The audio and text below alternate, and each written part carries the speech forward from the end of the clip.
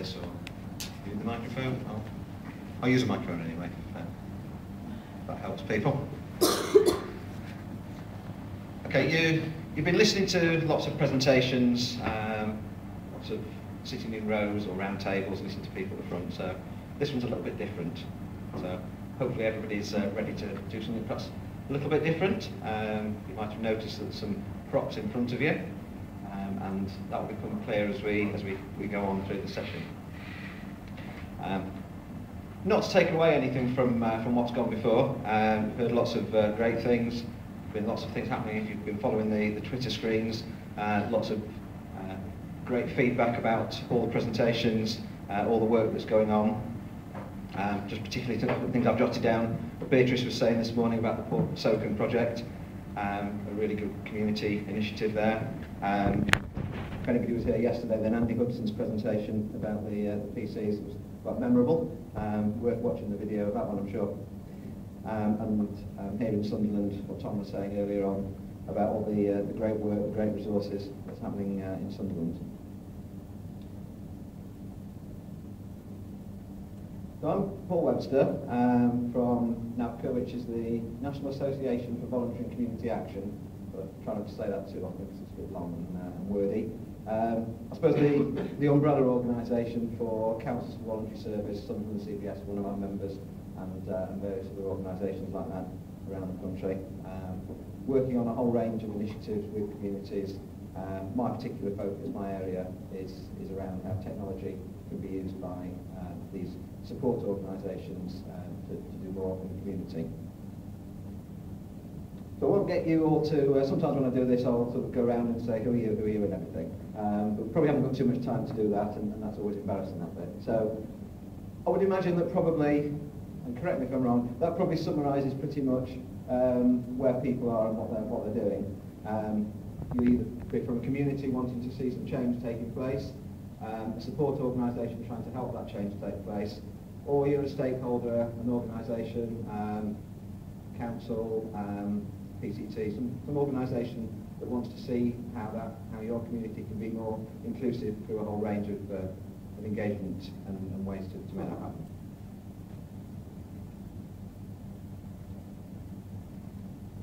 Sam mentioned this yesterday, and it's a really sort of catchy little thing that I like to sort of focus you on what we're here for.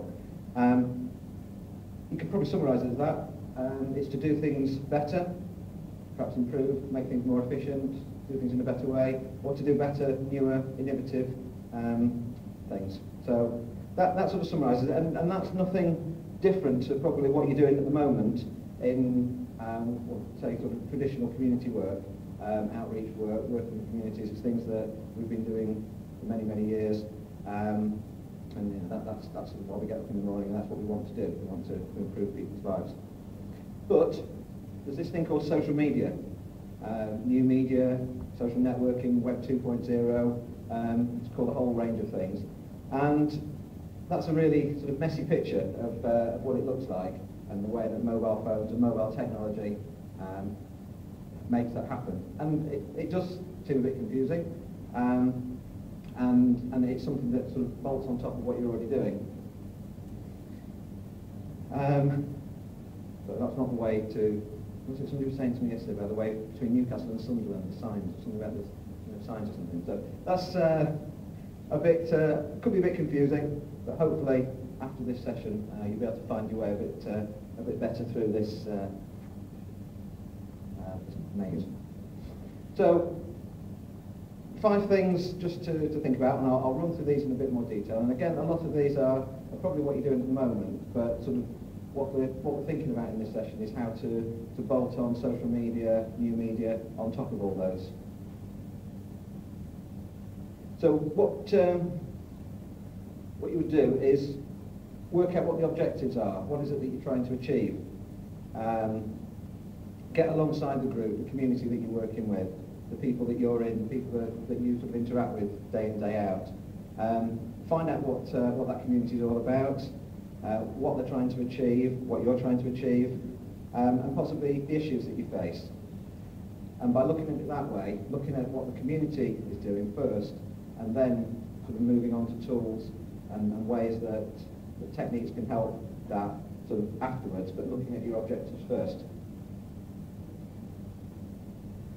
Who's the audience? Who are the key players? Who are the people that you interact with? What are their needs? Who's the target audience? But again, looking at social media again and how this attaches to it, don't just build something and then hope that people will start using it, because quite often it won't work that way. You need to find out, you do the other way around, find out where the community is and build something that meets their needs.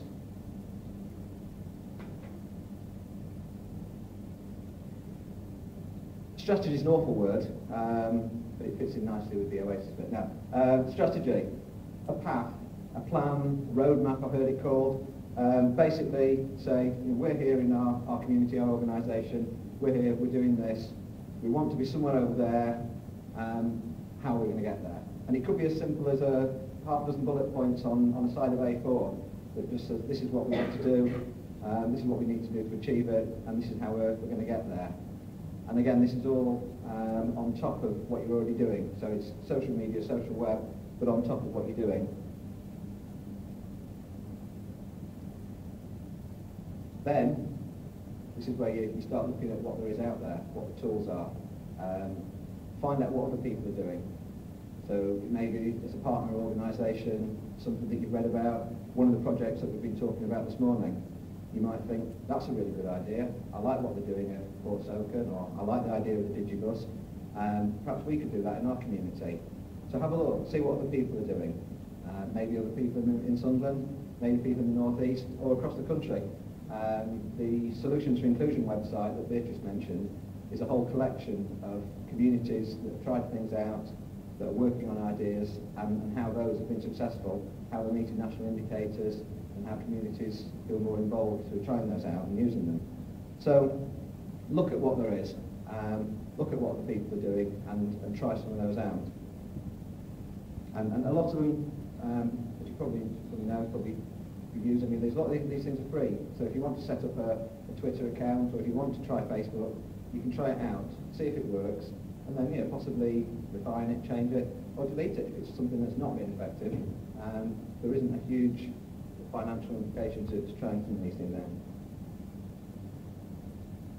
But the important thing is, if you do set off down this road, then it is something that you do need to sustain, and you do need to maintain that presence. So if you're a group and you go on Facebook, or you set up a web forum, one of the popular platforms for that is something called Ning, which some of you may have heard of. But if you're in there and you're using that, you do need to be there all the time. You need to keep that presence up and active. You need to be checking messages in forums, replying to people, keeping websites, keeping your conversations on Facebook, responding to when people send you a message on Twitter. You need to be doing that, because if you don't, then you'll soon lose that presence, and you'll soon lose that traction, and people won't revisit the website. So it's important to, once you set something going, to have somebody there monitoring it and keeping it going. Okay, so that's sort of the background to it. So shall we play a game? Yeah. Twister? Sadly not. I wasn't quite sure whether that would work in this, with this number of people. If there'd only been 4 or 5 of you, then maybe I could have got the